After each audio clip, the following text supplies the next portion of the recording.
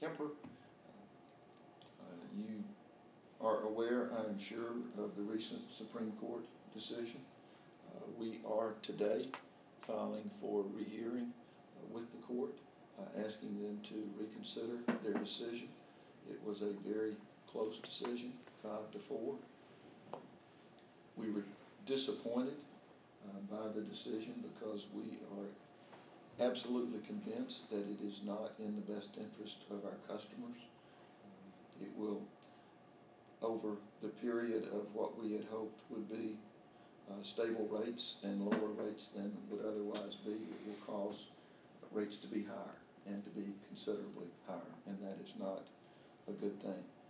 The primary basis upon which the Supreme Court reversed the order of the Commission are matters that are outside the subject of the appeal that was filed by Thomas Blanton. The court ignored, did not in any way address the authorization of the Public Utility Act, and we think the Public Utility Act very, very clearly authorizes the recovery of Miraquip. That's the primary basis upon which we're asking them to rehear, is to look at the Public Utility Act, look at the authorization that it provides, and find that indeed Miraquip is authorized and that the refund should not occur.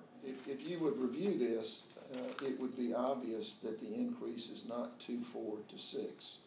The increase is actually 4 to 6, because the 2.4 that you hear about is what we estimated the gasifier, the gas cleanup, and the combined cycle would cost.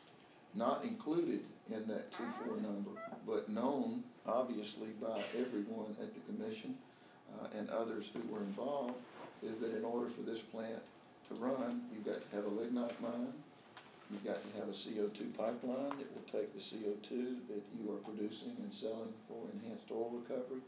There's a list of items that are what we call uncapped items that in 4 Commission orders very clearly are authorized to be approved. We've just chosen not to make a big deal out of the error, so to speak. Frankly, it is the reporting in the Supreme Court opinion that said that they used the same numbers that you have used, and that has been the catalyst more than anything for us wanting to get the record straight and correct it. Hindsight, again, 2020, we probably should have done that